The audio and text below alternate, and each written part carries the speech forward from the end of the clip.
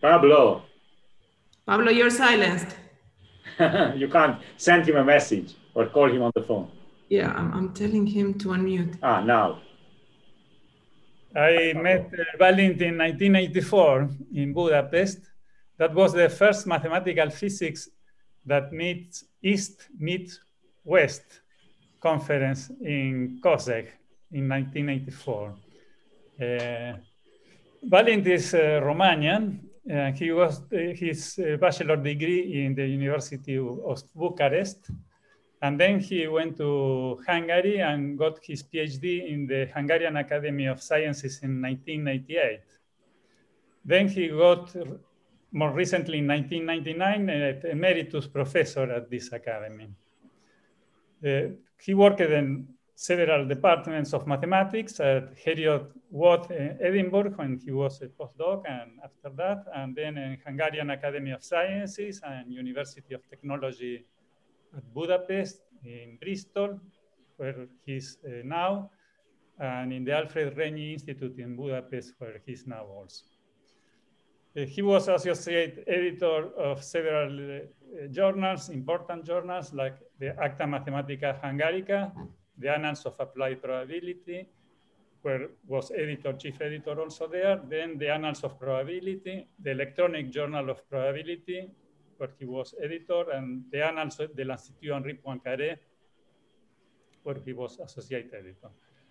He was invited speaker at ICM 2018, was elected member of the Academia Europea in 2016, got the Phil Tibor Memorial Medal from the Academy in Hungary, and then he got the Knight Cross of the Hungarian Republic in 2010, but this was returned as a part of anti-racist movement of the scientists against another subject that got this Knight Cross but was declared racist. Bálint has an extremely academic, active academic life. He has many publications in several themes. I like especially his work with Werner on the self-avoiding walks, and the famous now Tóth model, where he related the stirring process of the simple exclusion process, that is an interacting particle system, with the Bose-Einstein condensation for a the free case in the Feynman representation. This was really very nice. He organized also dozens of conferences and was invited at many conferences. And one important point was when he gave a plenary talk at the Stochastic Process and Applications meeting in Buenos Aires in 2014. We are extremely happy to he accepted to give this talk in our colloquium. So Bálint, please start. So thank you, Pablo. Thank you very much. This was really nice. And yes, so it's 36 years since we first met when you came to Budapest. It's absolutely, it's more than half of my lifetime, and about the same for years. So we have a long trajectory which we passed together with Pablo and an old friendship. And I also have very fond memories about my visits to Rio de Janeiro, to Sao Paulo, where Pablo was living for many years, and then of course this last one to Buenos Aires a couple of years ago. So thank you very much, and thank you for inviting me to give this talk, which is a pleasure of mine, and I'm more than happy to do it. Now, I was warned that this is not a probability seminar, but a general colloquium, and therefore I will not go very steeply to the probability part. My plan was the following, that I do a sort of historic background of Brownian motion, which you might find boring, but I don't think it is boring. It's a most interesting intellectual history of a notion which became very deep mathematics. And after then, about 20 minutes of history, I go to the mathematical topics I'm going to speak about. So that's why the titles of these slides, title of these slides is Brownian motion and Brownian motion between quotes. And by this, I tell you from start what I mean, that, and I want to emphasize the difference between the physical phenomenon, which we call Brownian motion, that's without the quotation marks, that's the physics. And with quotation marks, that's the mathematics, which we try to invent models of it and so on. And let's see how the two match and what is the difficulty. And as you know, many of you, or most of you, or all of you, so the story started with, or at least the officially told story, started with Robert Brown's observation under this microscope. This is his original microscope, I think, of the motion of suspended particles in some fluid, and this totally jittery and random agitated motion, which he didn't understand at the time. That's almost 200 years ago. And of course, with hindsight, we know what it was caused by, but at the moment, at the time, it was the most interesting thing that as if these little particles would live and would move under some living organisms. Now it turns out that he was not the first one to notice this jittery motion of suspended particles. It was about 50 years before this Dutch gentleman, Ingenhousz, already noticed very similar things. So we call it Brownian motion, but we could call it Ingenhousz and Brown. And actually, this is not the beginning of the story. If you you dig a little bit deeper into the history, you notice, or those who dig notice, that actually more than 2,000 years ago, Lucretius Carus in De Rerum Natura, he describes already, here you find the English translation, he describes already some phenomenon like this, that particles move in a very, very apparently totally random way in the fluid, suspended in fluid. Of course, what he noticed was physically a different thing. Actually, here you see, so what Robert Brown and Ingenhousz noticed was on the scale, as we know today, on the scale of 10 to the minus 7 in meters, while Lucretius's observation was on the scale of 10 to the minus 4, namely, okay, so the particles were different.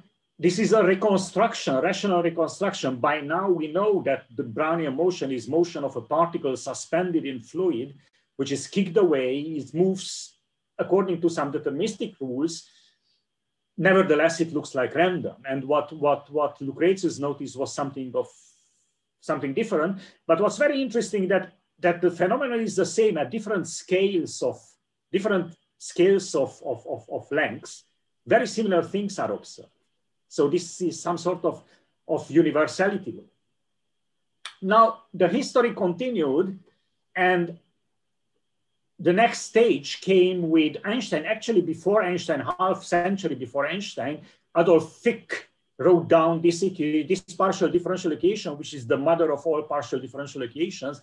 We call it today either heat equation or diffusion equation, which is supposed to describe diffusion of the density of a fluid according, of course, we know it all well. This is Laplacian change in time. It's a very interesting thing which I learned recently, or when I prepared not this talk, but not long time ago, that Adolf Fick actually was the academic great grandfather of Einstein. So Adolf Fick's PhD student was Einstein's PhD advisor's advisor, which is very interesting because Einstein, you will see on the next slide, what Einstein did in his famous paper in 1905 was trying to link the macroscopic phenomenon, this described by Fick's equation, by the diffusion equation, to give some microscopic explanation in terms of particles moving around. Till Einstein's work, nobody tried to understand this diffusion phenomenon in terms of particle motion. And Einstein and Smoluchowski were the first who realized in 1905, 1906, published their work, who realized that actually there is something microscopic going, and this is very important for us, going on there. So there is the macroscopic partial differential equation, but actually it's related to microscopic motion of particles. And that was the most important observation of Einstein and later Smoluchowski, relating the macroscopic equation with the microscopic. What you see here, some constant appearing in the macroscopic equation described, identified with the mean square displacement of a microscopic object. This is a very important observation. Today we think about it as most natural, but at the time it was absolute revolution. And here you see another main actor of the story, Marian Smoluchowski. Unfortunately, I didn't find a postal map with Smoluchowski's, but I found this picture with his wife. I think it's very, very lovely how they dance here. And Smoluchowski had this paper published in 1906. It's a very deep mathematical paper, and all what we know today, what we call today the Kolmogorov-Chapman equation and Markov property and things like that, are there in that paper describing Brownian motion, what we call today mathematical Brownian motion, so diffusion of particles. It's a very sophisticated, by the way, Smoluchowski's paper is mathematically more sophisticated than Einstein's. Einstein's paper, people don't quite know this. And another main person in this story is, there are many more, but Jean Perrin at the same time, so belonging to the same chapter of this history of trying to understand the mathematics behind Brownian motion, was Jean Perrin. And here you see a picture. This is taken from Perrin's book, Les Atomes, which was published in 1912, where he describes already diffusion in terms of microscopic motion of particles. And as you see here, this is taken, what you see here, you would say that it's created by a computer simulation, a random walk created by a computer simulation. No, this is not like that. This is an observation, Perrin's observation of a trajectory of a particle under deterministic motion colliding with other particles in a fluid. So this is physics, not mathematical modeling, what you see here. Good. So if you want to rationally reconstruct what Einstein, Smoluchowski, Perrin, and some others did, this is not the way they spoke about it. But if you read carefully, in particular Smoluchowski's paper, they identified the motion of a suspended particle moving, or a diffusing particle moving in a fluid, like what we today, on our today's language, this WT would be the trajectory as function of time. And in today's language, we would call it that it has independent increments. You see these increments, that means the change in position in non-overlapping time intervals, be independent, stochastically independent. That means what independent random variables mean.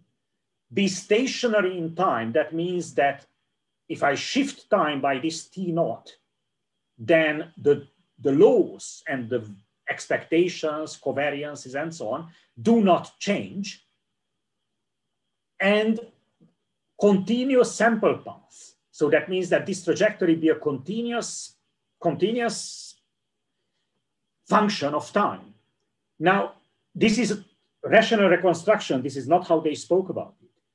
But with hindsight and with our today's knowledge, this identifies an object which today we call mathematical Wiener process or Brownian motion. So from this, just as a bonus, you easily find the distribution of the displacement being Gaussian. This is a Gaussian distribution. This is written in one dimension. That's a mistake. I should have written a dimension. No, dimension is there. Sorry. No, it's in D dimensions. It's good. Good. So from these rules, you actually will get this one as well. Now, this is easy to say that there is that it's described by a process that has these properties, independent and stationary increments and continuous sample paths. It's not so easy to establish mathematically that such an object does exist. Because imagine this would mean, okay, for those, I speak to those who are not probabilists but mathematicians, but other analysts, I don't know, other specialties in mathematics in the audience, This means constructing a probability measure on the space of continuous functions on the intervals over the interval 0, 1. So that means that infinite dimensional functions, function space, but construct a probability measure on that space with some given properties. It's absolutely not clear that this object does exist. And the big next step was that done by Norbert Wiener in the early 20s and later redone in a different way jointly with Bálint 10 years later, where he indeed constructed, he gave a mathematical proof, a construction of that this object does exist. So that on the space of continuous functions, there exists a probability measure with this and that properties which were listed before. Absolutely non-trivial. It's a very, very deep mathematics. It's not easy to do. And that was done by Wiener, and therefore today we call this the Wiener process, what others call the Brownian motion. And here are the rules. I'm not going to tell you, but it's difficult functional analysis here. Fourier analysis and convergence and uniform convergence with random Fourier coefficients and so on. It's a very, very difficult story. Well done and properly done by Wiener, and later done also by Paul Lévy in a different way, in a more transparent way. And in this book, Paul Lévy has everything you want to know about Brownian motion, about what we call mathematically Brownian motion. But this is what I call between quotation marks Brownian motion, because the physical Brownian motion is not this. The physical Brownian motion is the phenomenon which Perrin described in this book, Les Atomes. And of course, there is some mathematical modeling here, which I'm not going to, which goes back 200 years more in time. That means 300 years from today back, namely deriving from random motion. So just by axioms, constructing some random motion, which has this property, as the central limit theorem first proved by de Moivre. This story started with de Moivre and ended with Kolmogorov or Paul Lévy in the mid-20th century. So it's a 200 years story of proving the central limit theorem from sums of independent random variables. And let me just go very fast now among the main actors, and not all are listed here. Anyway, there is a huge mathematical construction, which is random walk and limit theorems and constructing Brownian motion from random walk. Here you see this is Paul Erdős, by the way. And how to derive from random motion. This jittery, what should describe as a mathematical model of Brownian motion. But the main message of mine of these first couple of minutes I used already from my talk is that here we have a mathematical model, which we call in probability Brownian motion or Wiener process. And on the other hand, we have a physical phenomenon. And creating a mathematical model for a physical phenomenon doesn't mean deriving, doesn't mean fully understanding, because our goal should be to go to first principle of physics and derive from first principle of physics these rules, these motions. So take what is the problem here? That in true physics, this particle which moves around doesn't move according to random walk. It's not the case that there are independent steps which add up, and proving limit theorem for sums of independent steps is not, I don't say it's easy or trivial, but it's done and it's well understood.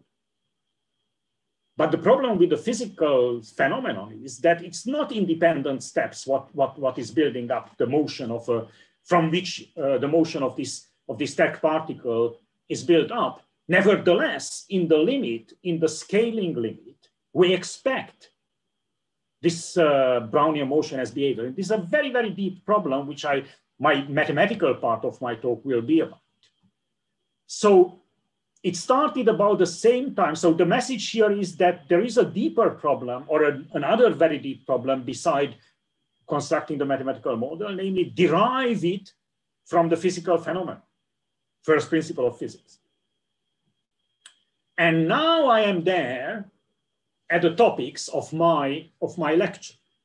About the same time when Einstein, so in 1900, you see, in 1905 or 1906, about those time, Hendrik Lorentz, this is Hendrik Lorentz, who you all know his name. He got Nobel Prize for many things he's done in physics. The Lorentz transformation, for example, is due to him, which is the basis of relativity and many other things. And this is Ludwig Boltzmann. And these are two other main actors of this history. So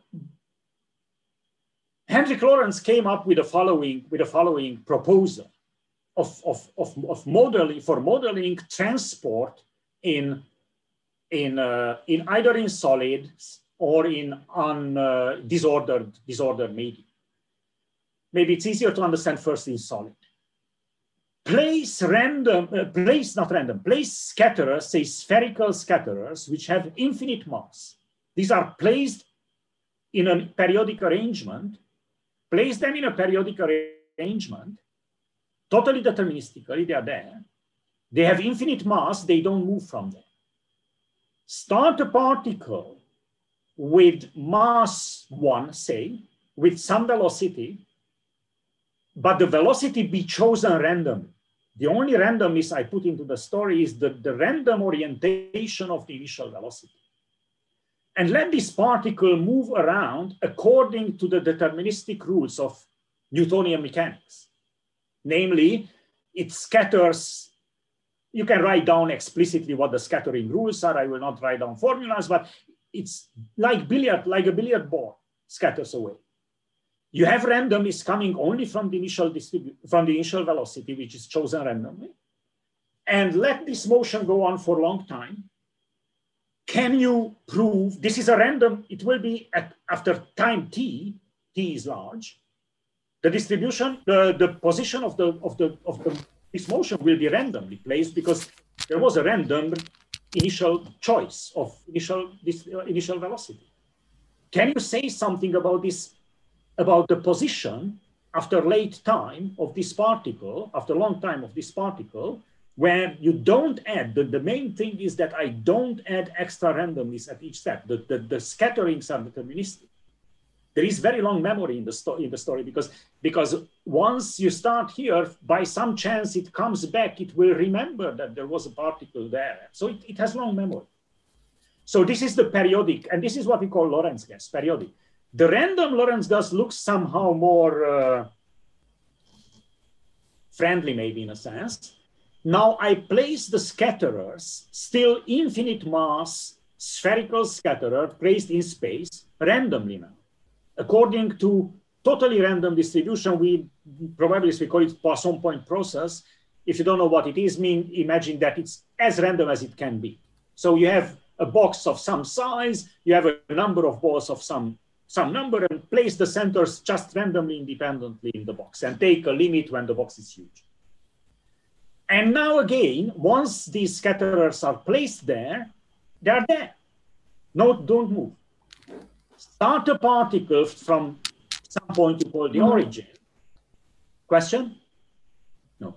Start a particle with some random initial velocity and let it move along with totally deterministic scattering. So the dynamics is absolutely deterministic. Randomness comes only from the position of the scatterers in this random case and from the initial velocity, and the rest is totally Newtonian deterministic. Ask about, call x sub t, the position of this particle at lane time t, and ask about its position. Now, can you say something about this? I mean, when I ask, can you say something about, can you say about the distribution of this late time position, something meaningful, something mathematically meaningful? And again, let me emphasize that it's not random walk. It's not that you add up independent steps, because the steps are by no means independent. They are random because the initial conditions were random, but it's not at all independent. Can you prove something like, okay, let me say central limit theorem, so that asymptotically after a long time, properly scaled, it will behave like it will be distributed according to a Gaussian. And the last sentence about these slides, because I will go to the more mathematical slides now, there is a limiting procedure which will be relevant in my mathematical story, namely what we call the Boltzmann-Grad limit. Boltzmann is this guy, Ludwig Boltzmann. You know his name, I'm sure, because he's the most famous person in classical study, the heroic times of classical statistical physics. And Grad was Harold Grad. He was a PhD student of Courant's in the late 40s at the Courant in New York. And anyway, he got a very difficult problem from his PhD advisor to solve, and this limiting procedure is named after them, which means the following. I decrease, so this is somehow the same picture, but looking from far away, but not only by looking from far away. As I look from far away, I also shrink a little bit the size of the scatterer. So I will give formula for that in a moment. So it's a particular limit you take, and in this limit, the flight times become about order 1. So if I just shrink this picture, then the flight times, of course, will be very, very short. If I want to keep the flight times of order 1, I will have to rarefy that the relative density of the scatterers be small. It's shrinken, but the relative, yes, what I want to say, the relative area covered by scatterers is decreasing. So it's this limit. I will be very specific about this. And this limit will be meaningful. And I will go now to another slide. So this was my,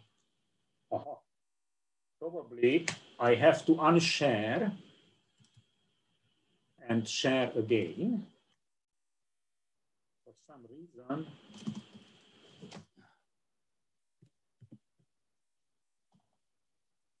give me a second.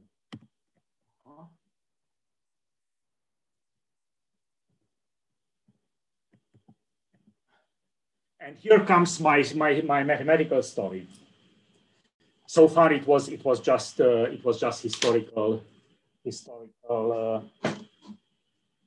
comments. So, and by the way, it's a joint work with a young colleague from who was at Bristol at the time. He was a PhD student. Now he's a postdoc at Rutgers. And Bálint, are you sharing now? Am I not sharing? Sorry. I'm sorry. Yes. How about? Am I sharing? Yep. Sorry. Yes. Because I had to unshare in order to change the PDF, and then I forgot to share it again. Sorry. So this is a joint work with Chris Lutzko, who is, as I told you, and it's just appeared a couple of weeks ago in Communications in Mathematical Physics. So it's fresh work, and it's that problem retaken where I stopped before. And here you see exactly the same picture. So here is the periodic Lorentz gas, and here is the random Lorentz gas. And this means, as I told you, that you have, and I will concentrate on this one later, that you start with randomly placed scatterers, but once they are there, they don't move. And then you start with a random initial velocity of this green trajectory, and you let it go as it goes. And I ask about the trajectory of the particle, right? And you see all the definitions here. And, let me emphasize that dynamics is Newtonian deterministic, only the initial condition is random. And the big question is to prove a central limit theorem for the displacement. X is the position of the particle at late time. Let scale the time, as you see, scale the space by square root. So this is what we call diffusive scaling. And you ask about what you can say about the distribution of this object, right? Now, the periodic case is much better understood than the random case. This is the periodic case. This is the periodic case. The periodic case is hard. It's terribly hard, but there is a big theory there, namely hyperbolic dynamics, which helps because since it's periodic, you can look at it periodically. You can periodicize everything, and it becomes a dynamic, hyperbolic dynamics on a compact manifold. And there is much known about that. So it's a hard problem, but it's well understood, and not fully understood, but well understood.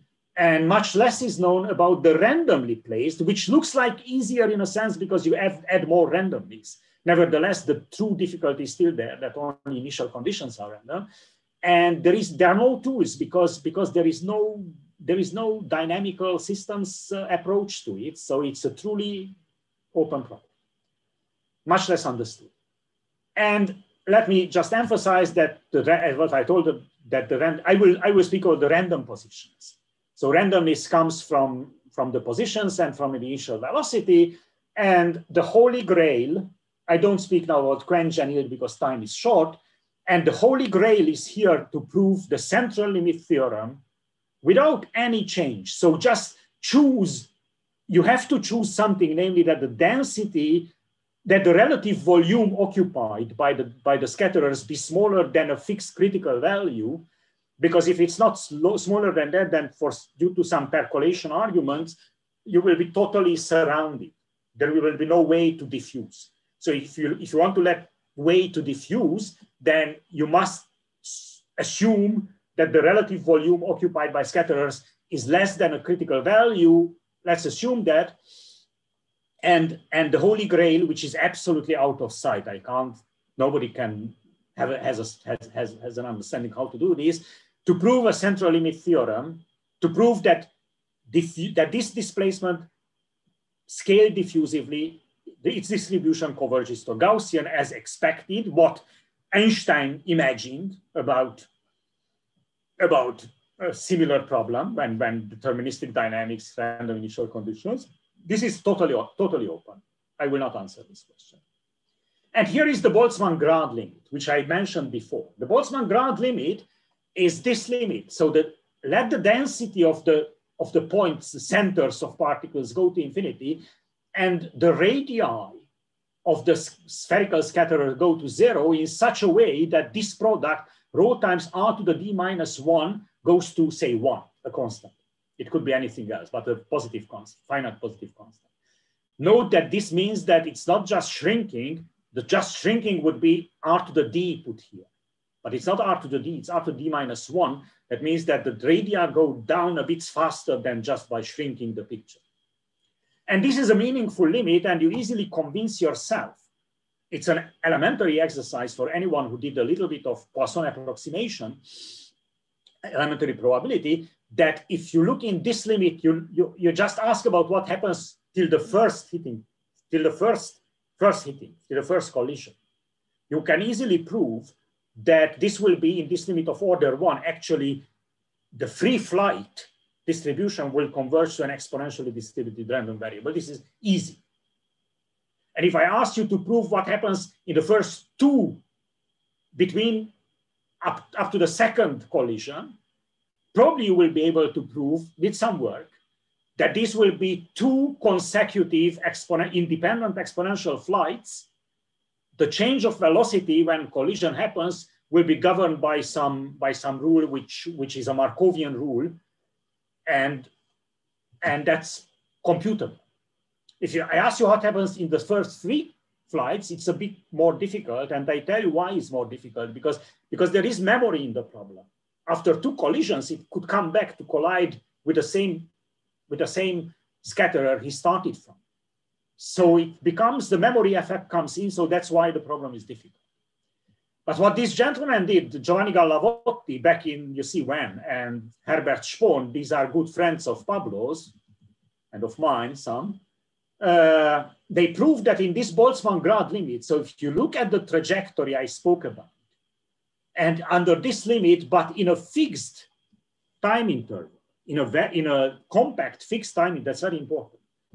No matter how long, but fixed time interval, it will converge to a random walk. It will converge to what you expect, namely fly, collide, fly, collide, fly, collide, and the flight times are independent exponentially distributed, so it's easy, and the collisions are, you can explicitly say what the collision rules are. It's a distribution. Once I come with this velocity, there will be a distribution of outgoing. This is in physics, we call it differential cross section. Anyway, so that was done by Gallavotti and Spohn. There is some more results here by Bolvigini, Bunimovic, Sinai. I'm not going to speak about. And here I speak about the distribution, the collision rules, which there is an explicit formula for the collision rule. And once you have this is a random walk. So what Gallavotti and Spohn proved that in this limit, you get a random walk. Then, of course, as I told you, for random walks, we have central limit theorems. So in these 2 steps, we could prove the central limit theorem. But this is not very satisfactory because you would like to do it in one step, not just once reduce the random walk, then use what you did for the random walk. But one want to do, I would like to do better. I would like to interpolate somehow between what I called Holy Grail. Holy Grail was just looking at the scaling limit without shrinking without doing this Boltzmann-Grad type of thing. And that's out of reach. And this is partly done, partly more or less straightforward. So can we just interpolate between what is done and what is the Holy Grail? And that's my result. And here is the theorem, which is in this paper, which I speak about. And the theorem is the following. The theorem is the following. Look at this problem I mentioned. So let me go back a little with my slides. This is the problem, right? Randomly placed scatterers, random initial velocity. You start from here and fly as you can. Perform the Boltzmann-Grad limit. This is the Boltzmann-Grad limit. So take a limit when the density goes to infinity, but the radii go to 0 in such a way that this product converges to 1. But don't stop at a finite time, as it was done by Gallavotti and Spohn. I go to the theorem, look at infinitely, you look at long time scales, look at much longer time scales. And what I can do is time scales of order, no, I can't do better than that, but at least I can do that.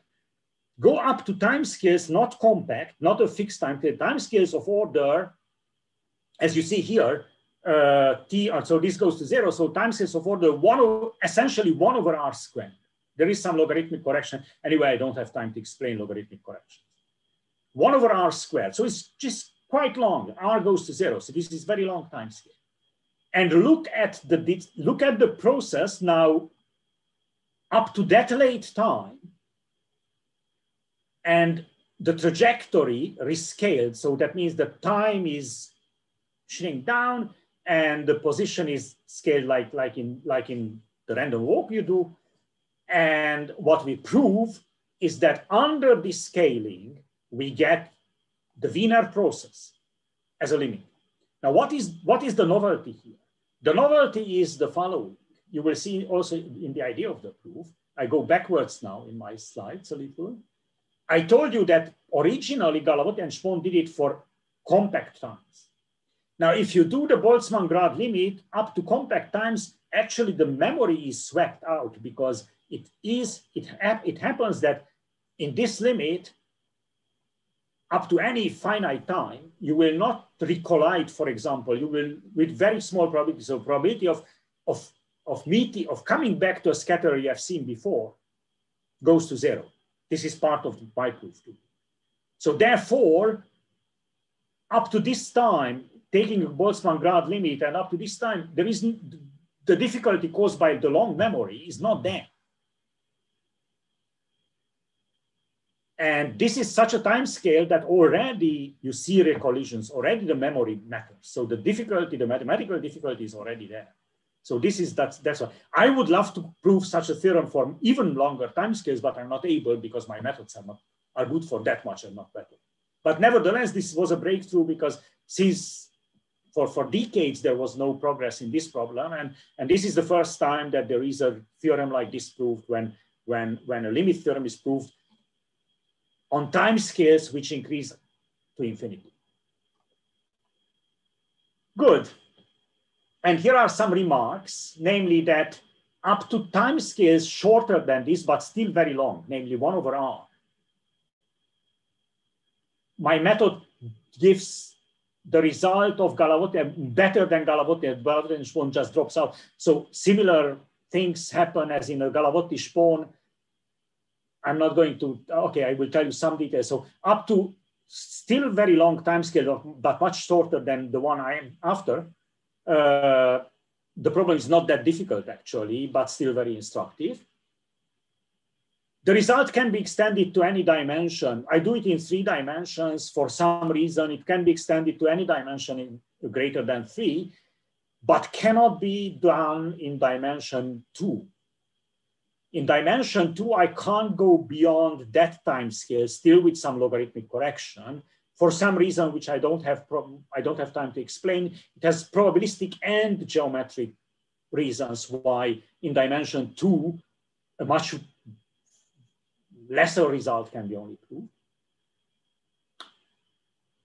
And I have time to explain the idea. I'm not going to enter into much technical details because that's too much. But I can tell you the idea of the proof, and that doesn't need okay, so a few more slides. There is something in probability we call coupling, which means the following, that we want to understand some random phenomenon, which is very difficult. And there is some random phenomenon which we understand better, and we want to compare the two things. And the coupling means that you try to realize the two phenomena on the same probability, jointly, on the same probability space. So on an enlarged probability space, try to define both, but not independently. That would not be very useful because you want to conclude from knowing one of them, you want to conclude something for the other one. So you have to be clever how to realize the joint distribution of these two random objects in such a way that the two are sufficiently close in a sense that it is useful. And that's the coupling I do. Namely, I realize the deterministic process, where the randomness is only initial condition. And the random object y, which maybe I didn't tell you in detail, but let me go back because probably I should have told you. I didn't tell you in detail. In 3 dimensions, my random process, which is easy and to which I want to compare the deterministic physical process, will be just a random walk in 3 dimensions. And as it follows, this flies at independent exponential times in some direction. Then it renews in 3 dimensions, it simply independently renews direction uniformly, then flies an exponential time, independently renews uniformly, because in 3 dimensions, you see this exponent will be 0. So this renewal of velocities will be very simple in 3 dimensions. This is a miracle a geometric miracle in 3 dimensions. And that's a very simple random walk, which I understand perfectly well. And the coupling is that I have this random walk, which I understand absolutely well. And I have the physical Lorentz process, which I call Lorentz process, the physical process, which I don't understand well at all. But I try to realize the two jointly in such a way that they stay as close together as they can. And in particular, denote by u the velocity of the random process. That means these constant velocities which change within exponential times.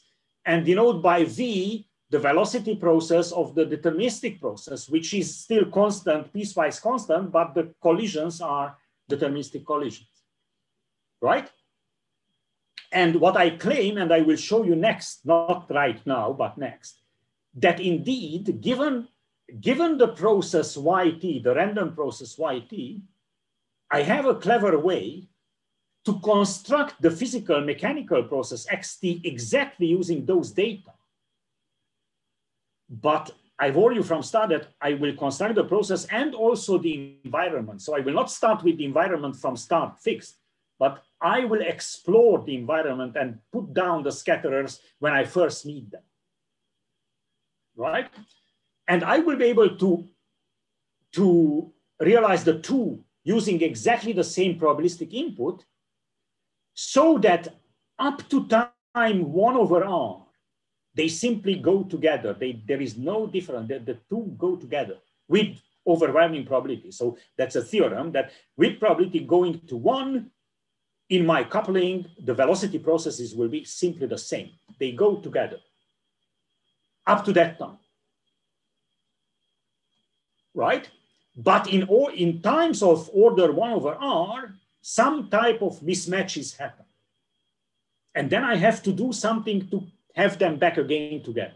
I mean that the velocities are together. Once they went apart, they will not go on the same trajectory, but in parallel trajectories.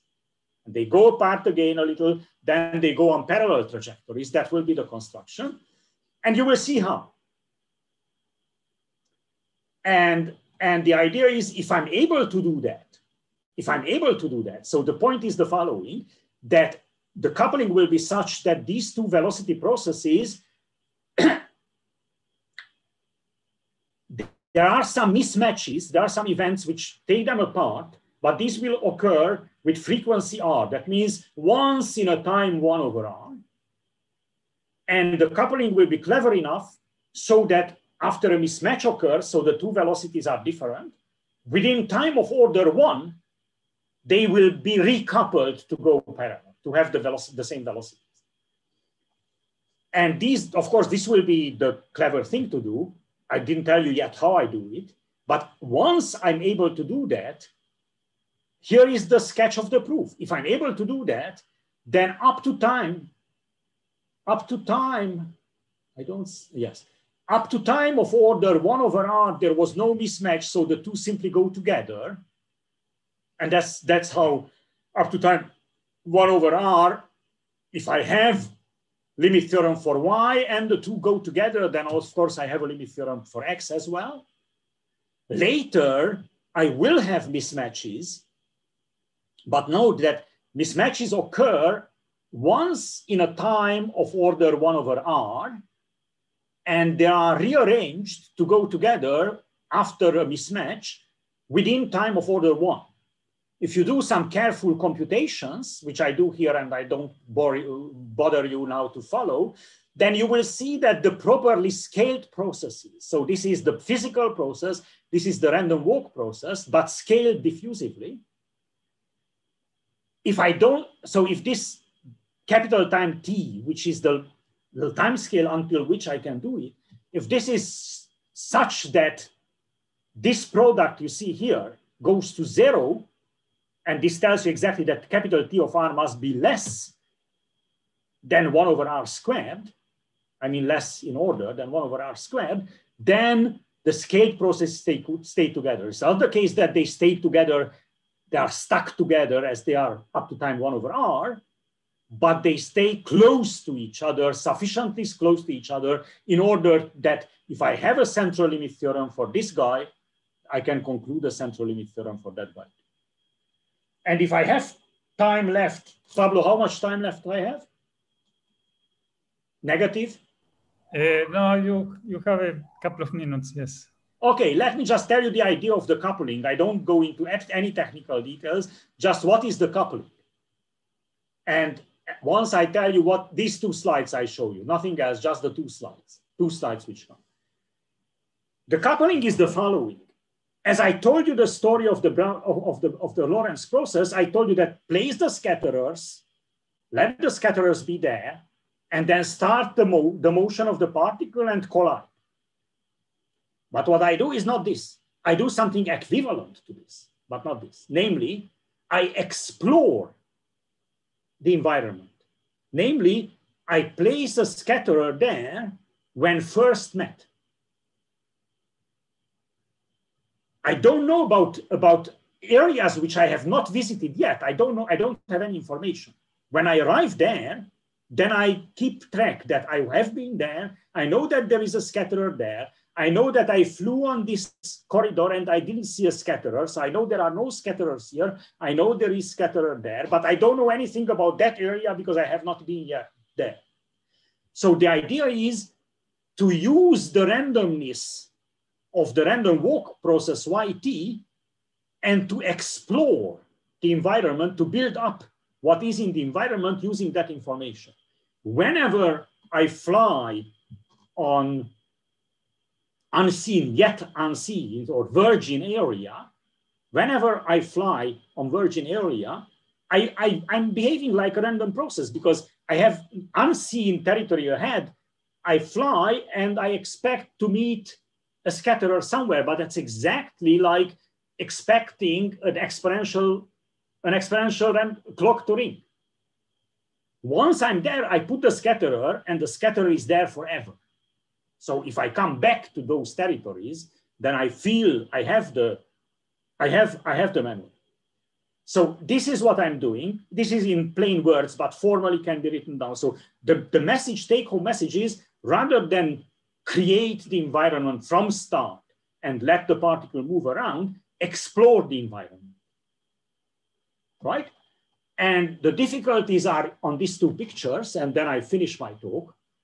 Namely, the yellow one is the Markovian. The yellow one is the probabilistic object, is the random walk. That's what the probabilist does. And the green one is the constructed physical object. And you see, the yellow one just travels as she wishes. That means fly exponential time, fly exponential time, fly exponential time, change randomly, and fly exponential time. And I try to mimic with the green one, fly exponential time. I know I had a scattering here. I place this first scatterer, and that's there for a life. Fly exponential time, this is corresponding to this. Place the scatterer, and that's there forever. Now I continue like that, fly, fly, virgin territory. Now it was, so the Markovian particle flew that way, and this guy tries to imitate, but recollides. That's the memory. Now, if it recollides, it has to follow the rules. It has to scatter off. So this is a mismatch. Here a mismatch occurred, here a mismatch occurred. But as I fly next, and this guy flies this way, so the velocities are not parallel anymore. When the new instruction comes, namely this guy got the instruction that now change velocity that way. I try to mimic that. I take exactly the same instruction. If I'm on virgin territory, I may do that. And I take this instruction and I'm again parallel to it, but I had to place a new scatterer. These scatterers are there. So this is a mismatch and this is a recoupling. And another thing can happen, another problem can happen, namely that, mind, this guy flew, say, this guy flew, let me follow this one. So fly, this is the Markovian, he does or she does whatever she wants because there is no physical obstruction for her, right? That means there are the instructions coming, try to mimic, but mind, here at this point, the Markovian guy got the instruction to change velocity like that. But the physical guy cannot do that because there is memory. I know that I've been in this corridor already. Oh, sorry. I know that I've been in this corridor already. I cannot place red scatterers because if this scatterer were there, then I would have met it before. So I have to continue. I'm not allowed to do what is instructed. I have to continue. But when the next instruction comes, I'm very likely to be in virgin territory and to take the next instruction, and I'm recoupled, parallel. Now, this is the story told in plain words. Now, if you want to do it mathematically rigorously, there is a lot of work. So it's technical thing. There is geometry. There is probability and geometry coming. So it's okay. I think I stop here because whatever next I could do is very technical. I gave you the idea of coupling. I just trust me that there is hard probability and green function estimates and analysis. And there is also a counterpart, the geometric counterpart, the recollision. I have to prove, for example, that I can't be stuck for too long time between two scatterers, which sounds like trivial, but it needs a proof. So indeed, I have to prove that whenever the new instruction comes, I'm very likely to be able to take the new instruction and to recouple. It can go wrong. So things can go wrong in the way that here was a mismatch, and at the next point where I want to recouple, I'm again not allowed to do it because I'm still somewhere stuck between two scatterers. So these need treatment, it's long, it's technical, but putting all these things together, this is the main idea, putting all things together, you can go that far in time, not further. And thank you very much for your attention. Thank you very much, Bálint. If you want to put yourself in view. Yes, I want to stop sharing, you say? No. Oh. Everyone is, we need to, thank you very much. Yeah. So is there any question or comment? I have a question. Pablo Groisman, yeah. Yeah. Hi, Bálint. How are you? Hi, I'm fine. Good to see you.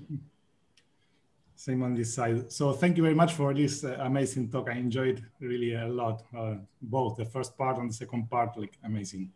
I have just one question is, so you said that the periodic case is much better understood, and I was curious about what about if it is just the fact that it is periodic, or it is that the lattice. Like what about if you, for example, you choose no, it's periodic.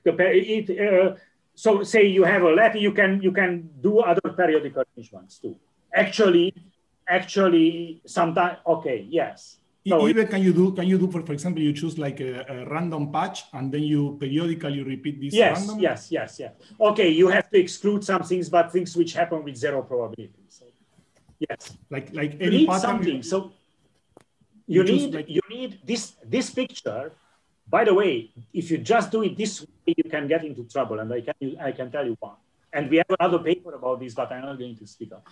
Namely, better you place periodic placement such that there are no infinitely long or unbounded long straight lines allowed. So place a big ball here inside. Do it periodically. I can't do it now, but this way. You understand what I mean? Yes. Because in this particular picture you see here, you can fly very, very long without scattering. And that will cause an anomalous behavior, a logarithmic correction in the central limit theorem. So if you want a central limit theorem without logarithmic, just as you wish, as you know, with square root of time, then you have to do it what we call finite horizon. That means that the scatterers are periodically arranged, but in such a way that there is a maximum, finite maximum of straight paths altogether. Yeah, so, but answering your question, yes, any kind of, so just periodicity matters, not this particular. And what is, of course, okay, in the periodic case, there was Sinai and Bunimovic back in the 80s, early 80s, they proved, of course, this was the first big breakthrough, it's quoted here somewhere, 1980, in 2-dimension, they proved the central limit theorem for the finite horizon case, so when you don't have infinitely long paths. And the 3-dimensional, it's a long story, but there is the latest or the most sophisticated result is this Chernoff-Dolgopyat, but it's not fully completed, the 3-dimensional. There are some conditions there which are, so it's a conditional theorem. So the central limit theorem holds if some geometric thing, I'm not a specialist of this, but it's not like the two have a periodic arrangement with finite horizon, then the central limit theorem holds. There is no result like that in 3-dimension. If there is some condition holds, which is, as I understand, not fully checked, some geometric condition, then so it's much better understood, but not. But let me emphasize that in all these periodic arrangements, hyperbolic dynamics is what it is. And it's a totally different story. It's not, and in the random arrangement, we don't have any reduction to actually, it's more probabilistic. The problem, if you wish, is more probabilistic because the initial condition is probabilistic. Yeah, that was my second question. So in your case, so I can see that in the periodic case is like much more about like hyperbolic dynamics, as you said. So in your case, do they play a role, or there is like nothing to do with that? It's like essentially. I can't use anything like hyperbolic dynamics. I'd have to use some geometric argument, of course, because you can't get rid of some geometry. For example, when exactly imagine that these two scatterers are very close and there are hundreds of collisions between them. Of course, by hyperbolicity, you can control that the trapping time is not enormously long. So there are some elements of hyperbolic motion there, but not, how should I put it? It's not about hyperbolic dynamics. There are some geometric arguments, but not about hyperbolic. Understood. Thank you. Any other question? Yeah. Okay. Maybe I have one. Yeah, you have it? Okay. Yeah. Go ahead. Well, actually, Bálint, you said you could prove this in higher dimensions, even if you lose this property that the distribution of the velocity become uniform, right? Yes. You need a Dublin argument. So you see I understand your question because it's very natural. Let me go to yes.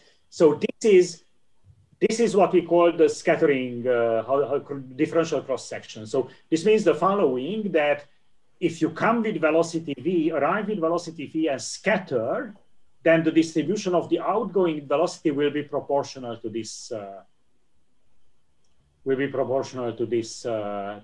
kernel. You have to normalize.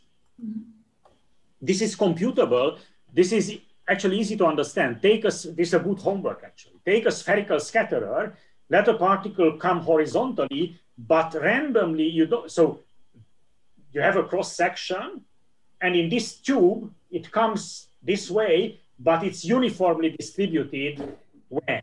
Well, that's what we call the impact parameter. You understand what I mean? So then the outgoing distribution of velocities will be this. Mm-hmm. Yeah. Now in 3 dimension, it happens. It happens in 3 dimensions. It's uniform. The outgoing is uniform, no matter. So that is, no matter how you came in, it will be uniform. In 2 dimensions. Give me a second. In 2 dimensions is v minus v dot. Yeah, so what happens here, give me a little time to understand what I mean. Yes, in higher dimensions, let's say in 4 dimensions, this density will be bounded from below, called a positive number. Mm-hmm. Right? If am I right that v minus v prime to the -1 is bounded from below? Since it's bounded from below, that's like you have a Dublin argument, the Dublin type of argument. Dublin's argument says that, okay, you remember how Dublin proves central limit theorem for Markov chains or exponential convergence of Markov chains? Namely, if you have a lower bound on the density of the kernel, then you have a clever coupling argument which tells you that in exponentially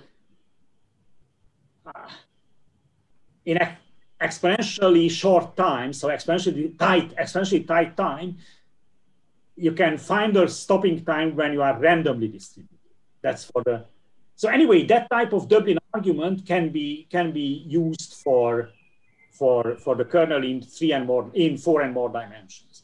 You will not have independent velocities, but you have a very well controlled Markovian change of velocities. And the probabilistic arguments we use these what are they? Green function estimates work. It's harder work, but can be done. In 2 dimensions, it's slightly different because in 2 dimensions, if d is 2, then you don't have a lower bound on the density, and the density goes down to 0. So Dublin doesn't work directly. But you can notice in 2 dimensions that 2 consecutive, if you convolve this kernel with itself twice, that will have already a lower bound.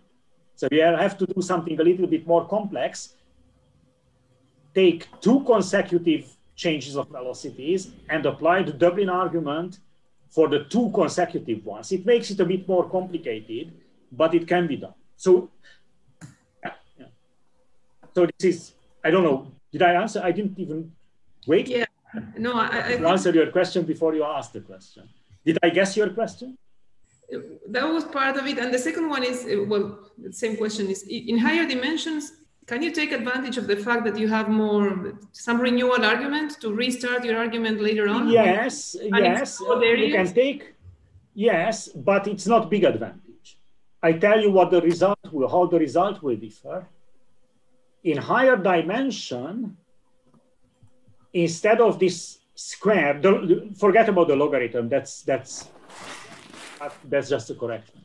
So instead of r squared, it means times of order, long times of order 1 over r squared, we do it to long times of order 1 over r to the d minus 1, so longer time. But there is no new idea. The idea is the same. So it's not the case that he never wrote it down, of course. So the paper is written in 3 dimensions because it would be too long and too complicated.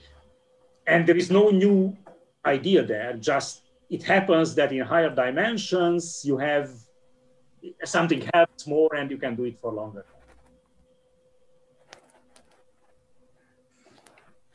If we go, the big thing would be to go beyond this time. There is a very good reason why this is the time scale I can go up to and not further than that. I'm not going to explain it now. But in order to go beyond this time scale in 3 dimensions, some really fundamentally new idea would be needed, not just technical improvements. Any other question? I have a short question. Do you have this Markovian flight process as a limit of the periodic case also? No. That's an interesting thing. That's an interesting thing. That should be true, right? I try to do some light because here we are. It's dark here in Budapest already, and that's a very interesting thing. So the flight process comes in the Boltzmann-Grad limit, as I told you. So this was the Spohn. Take the Boltzmann-Grad limit, you have the flight process. Yeah. You do the same thing. Right? Do the same thing in the periodic case. Yeah. Let me go back. Give me a second. I go back to my other slides because that will be helpful now.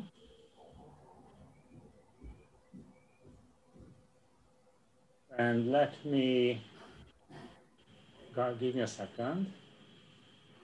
Yes. The Boltzmann-Grad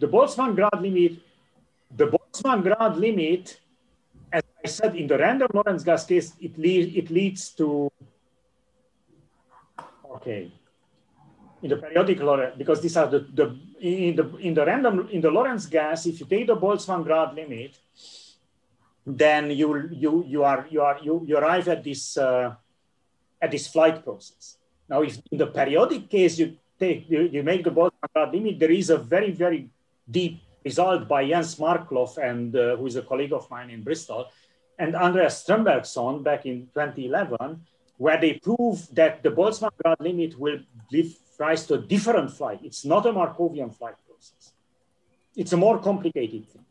And it's a very interesting object. It's too late. I can't speak about it. They are exponential, but not independent. No. They are not exponential flights. They are scaled flights. Okay. It's a bit dimension dependent, but there are not exponential flights. The Markovian character is different. It's a more complicated object. And what we prove in another paper with Jens Markloff, this is another paper, that take this Markloff-Strömbergsson limit and do as a second step a scaling limit of that process, which is not a Markovian process. It's not like this flight process Y of mine, it's a different thing. Then we will get a Wiener process, but with you see the logarithmic correction. Okay, so you have an analog to this flight process that is not Markovian. Exactly. It has long flights. Then you do your coupling, and so And in a second step, we do this scaling, a limit theorem in this scaling, but note that this is super diffusive. dimensions. No, sorry. How is it? No, these slides are older. It's done in all dimensions. Okay. It's done in all dimensions, not only in the, yes, D larger than 2, that's what's written down. In all dimensions greater than, no, it's correct what's written down. In all dimensions, we have this super diffusive scaling limit there. It's an older result, it's a nice thing. Yeah. But it's different. So the Boltzmann-Grad limit in the periodic, you have some number theoretic things coming in. You have some zeta functions coming in the limiting variance here. So it's, okay. Is there any other question? Okay, thanks, Bálint, again. Thank you very much. Thank you.